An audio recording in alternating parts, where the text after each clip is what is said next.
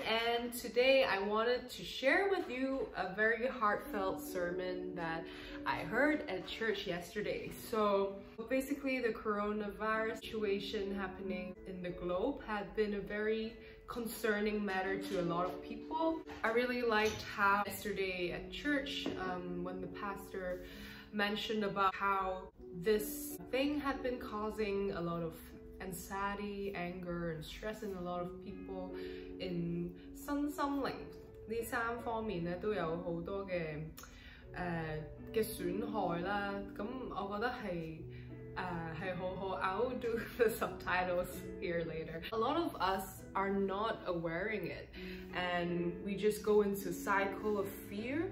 And when God wanted for us is the ultimate peace and joy and satisfaction that is found in Him. It might also be an attack for our faith in God as well, and we might ask, oh, why is God allowing coronavirus to happen in our city and a lot of places after events like after the social movement in Hong Kong? Like, it all seems very tough to a lot of Hong Kong citizens here in Hong Kong, and I totally feel every one of you.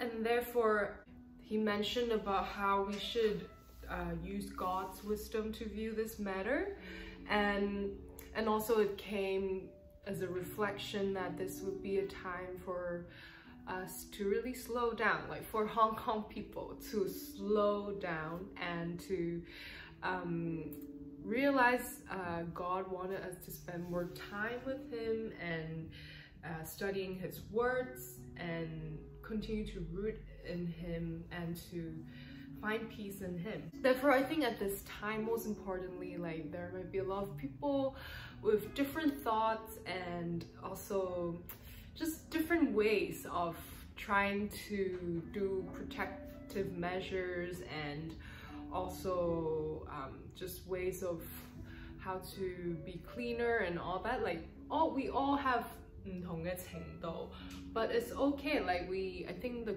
important message from the sermon is that we need to understand one another and love one another at this critical time, because as Hong Kong citizens, I think we have been suffered from a lot of stress lately already, and just a lot of not nice things happening. So I think it's very important for us to continue to find our true identity in Christ and to love everyone from that love that God has given us, and to be kind to everyone and to care for the weak and the lowly at this time, and to be the light and salt in Hong Kong. Yeah, I just really like how the pastor mentioned about this has caused a lot of anxiety and anger in us because we do not understand why God is allowing this to happen. But we believe that as Christians, God has His greater plans, and we might look back in 10 years later and thank coronavirus from happening, because it has trained us to be tougher and has made us endure more and increase our persistence. And by doing this, we are becoming more mature as Christians. And yeah, we should always also keep a healthy body, heart and soul, because I think our life goal is to be joyful and happy in God.